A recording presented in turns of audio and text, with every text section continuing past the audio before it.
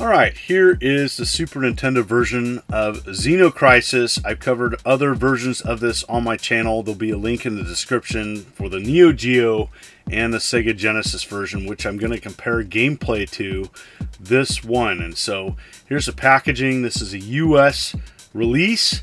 There's other options on their website for different regions.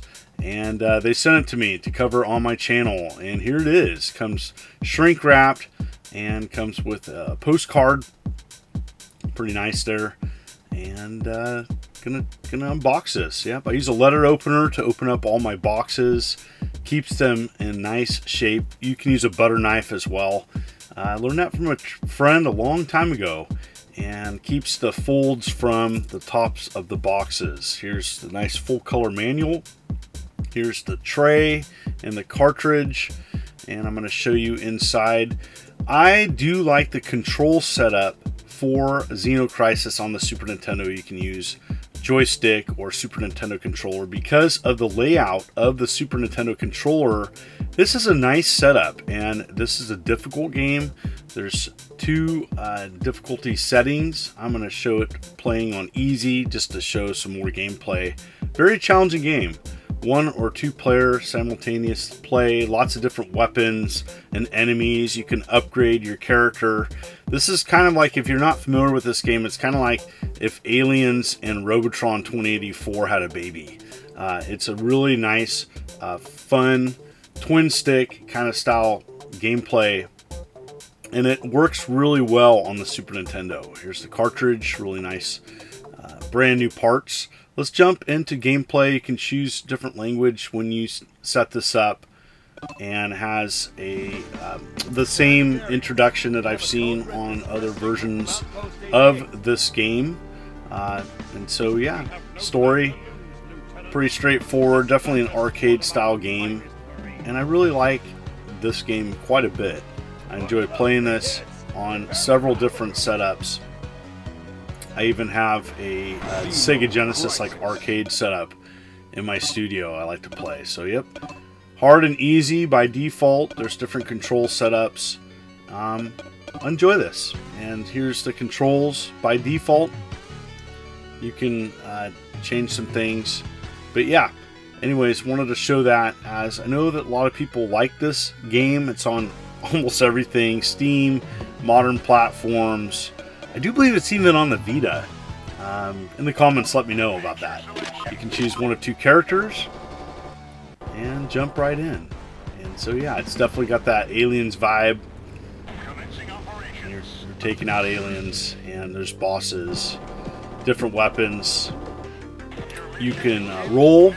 You can launch a grenade. So you grab these dog tags, and you can use those as like currency to upgrade in between levels. And so you have to clear a room, and then you can choose where to go, and depending on your path you get different weapon upgrades. You can save people, who else to save the humans, and you run out of ammo. So yeah, it's very fast on the Super Nintendo. It's it plays very fluid. No slowdown that I can see. They really did a good job programming this. I'm a big fan of this game and the different versions. There's even a Neo Geo version, which I did cover on my channel. So yeah, got one of the weapon upgrades that you can find. You have ammo limitations.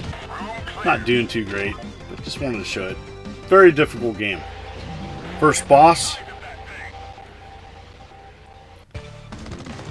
So, gold, this boss spits out enemies, you gotta avoid it.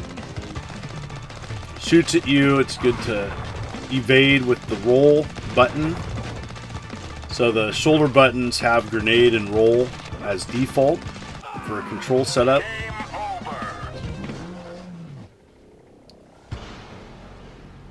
So, pretty easy to die, and then you have so many continues. You can use your currency to purchase other continues in the game. That's important. Alright, well, used to continue. Didn't do great. Rank B. just first look. Thought I'd do a quick video and show this game. I know a lot of people are curious about it. And you can upgrade health, power, speed, ammo limit, grenades, grenade power.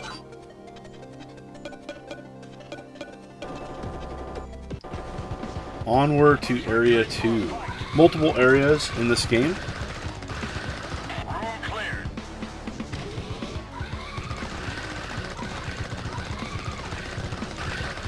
Yeah, it gets pretty intense. You know, knowing that enemy patterns.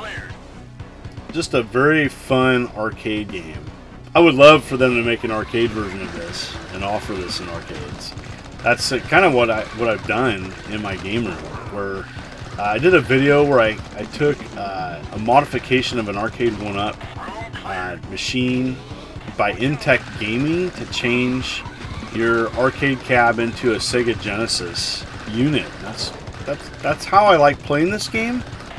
But I have to say, I like the Super Nintendo control setup with the controller. It's really easy. One button per direction, and then you can combine 2 button presses for directional and diagonal control. It's a really nice initial setup. It's fast. If you would have told me this is running on Super Nintendo without looking at the machine it was running on, it runs really fast. So definitely, that's one thing I really liked about Xeno Crisis. It really fit, I thought, the Genesis kind of vibe. But this is looking good. It definitely has a little color advantage over the Sega Genesis. I'm going to show that at the end of this video later on. And so yeah, just continuing, just trying to get to that second boss, and then I'll do a comparison between the Genesis and the Super Nintendo. So a lot of people are curious about that. And definitely in the comments, let me know, have you played this? What do you think of this? Pretty difficult game. Definitely kind of a fast kind of Twitch game that you could play maybe with friends, especially friends that like games such as, you know, Alien Syndrome or Robotron 2084. It's got that nice 16-bit sprite graphics though.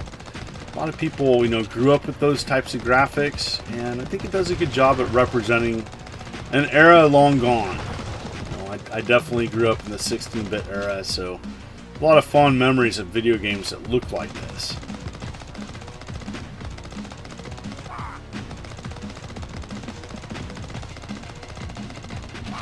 Just doing pretty terrible on this level. It's a challenge for sure.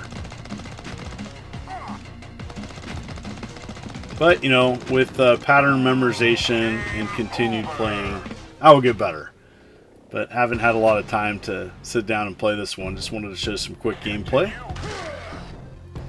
Use my final continue. I do believe I have enough to purchase a continue.